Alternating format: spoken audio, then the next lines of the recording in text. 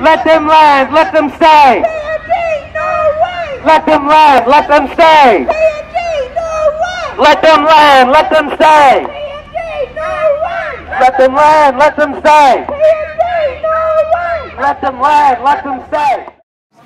Patrick, you took a step today and burnt your Labor Party membership card. Explain to me why you did this.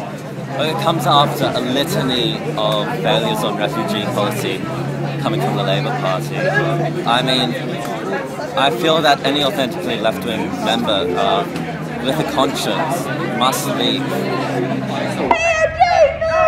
Let them land, let them stay. Let them land, let them stay. What's your reaction to the latest Labor policy change on refugees? It's appalling, unprincipled and probably impractical, as well as being inhumane. I think the Labor Party will pay dearly for this, and so they should. It's a complete abandonment of principle. They've completely lost their moral compass. Our chief political correspondent, Sabra Lane, is at the Balmain Town Hall and she joins us now. Sabra, the caucus is still meeting, but is there much doubt that the Parliamentary Party will back their new leader this close to an election? Yeah, no, Eleanor, they're all speaking pretty much with one voice. There hasn't been any opposition publicly voiced here, at least this morning. Doug Cameron, someone who'd been a staunch opponent to tough policies on asylum seekers this morning, was backing it, saying that the current policies hadn't worked. And Daryl Mellon, member for Banks and the former chairman of caucus, also was quite strident in his support.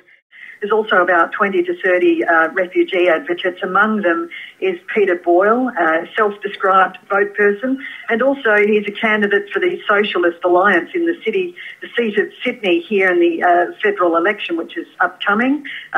He says that he needs to stand. He says that this was once a Labor stronghold area representing the working people, and he says that it no longer is that, and he's hoping to win votes at the election, but he admits it's probably an impossible task. I spoke with him earlier.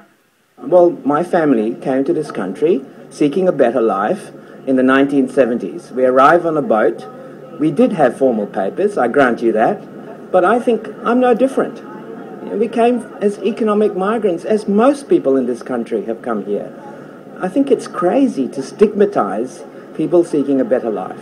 I think we have to address the problems that they exist. We have a global refugee problem that extends into the millions, into the many, many millions. And Australia is only asked to play a small part.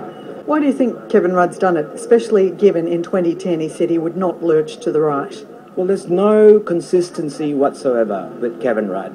I think his current tactics are purely aimed at trying to secure a quick win, or at least minimise the defeat in the next elections. And how do you rate your chances in the seat of Sydney? You're up against Tanya Plibersek?